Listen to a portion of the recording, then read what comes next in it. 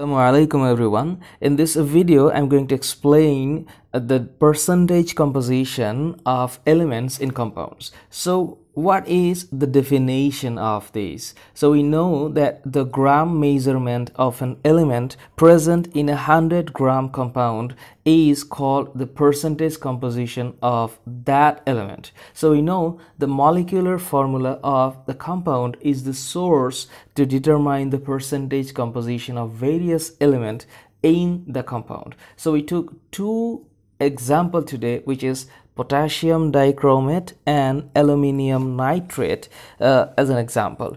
So we know this is the molecular formula of potassium dichromate and this is the molecular formula of aluminium nitrate. So to find it out, we need to know the molecular mass of these elements. So think about potassium. This is 39 times 2 atoms. Okay, we need to multiply 2 atoms, and then chromium is 52 times 2 atoms, and oxygen is 16 times 7 atoms. So we think that 39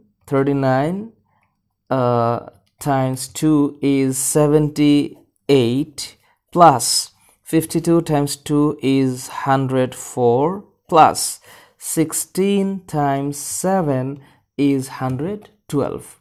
So we got each summation and then times 112 plus 04 plus 78 is the total.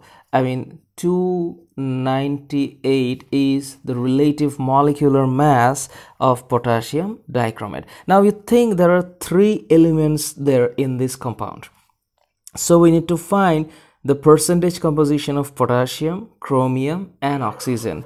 Now think the percentage composition of potassium would be total is 298. We know that this should be the molecular mass of the compound, and then the atomic mass of potassium is 39 times 2 is 78. So this 78 would be here times 100%, because it should be expressed in 100%. So what we do, that 7800 over 298 is the percentage composition of potassium, which is 26.17%. And you see in chromium, which is similarly the percentage composition is chromium is 52 times 2, which is 104 over 298 times 100%. So we say this is 10400 divided by 298 is 34.899. So we can say 34.9%. And in oxygen, you see that oxygen is 16 times 7. So this is 112 over 298 times 100%.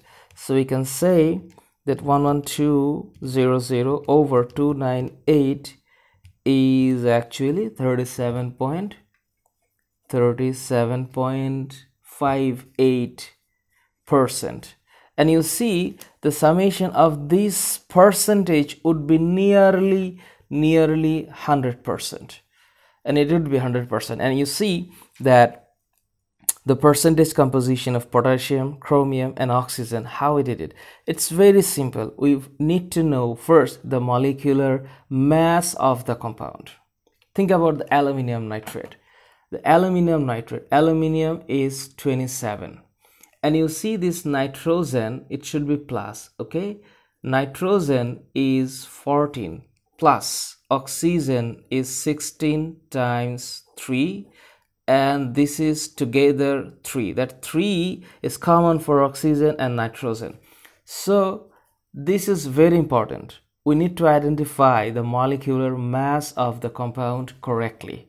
So we see this is 27 plus, so this is 14 plus 48. So this is 16 times 3 is 48. So 48 plus 14 is 62. So 62 times 3 is 186. So this 186 plus 27 is 213. So this is the molecular mass of aluminum nitrate. Now you think there are three elements present in this compound: aluminum, nitrogen, and oxygen. Now think aluminum, the percentage composition of aluminum should be 213 over 27. So 27 over 213 times 100%, because there are no aluminum there. So we got it, 2700 over 213, that is 12.67%.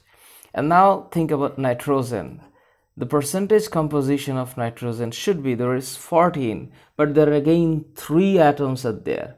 So it should be 14 times 3.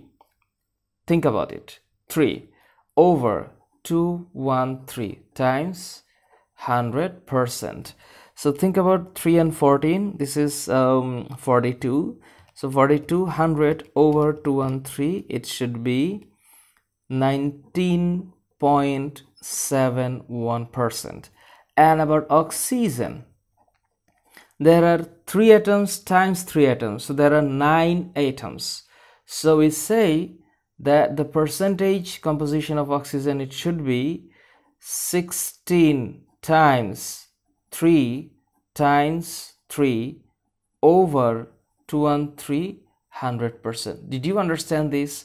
Because we need to find the atomic mass of the element times number of atoms. So there are number of atoms, we have to multiply 3 times 3, and this is 213.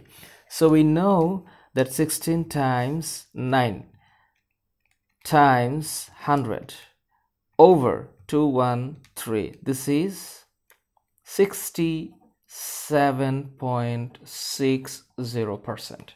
So you see that how we did it. This is very simple. I know that some of you really know it, but I'm just giving you an idea. Those who are facing trouble for the first time to find out the percentage composition, this is the process we can do it. Even you can think about the glucose, C6H12O6. Even you can think about the sugar, that is C12H22O11.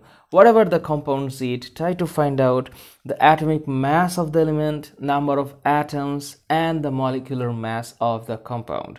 The main source is to find the molecular mass of the compound, and then you'll get the percentage composition of elements in compound. So I hope you understand the very easy and basic chemistry in case of stoichiometry, and I hope you can find the percentage composition of element from next. Thank you so very much. See you on the next video. Take care.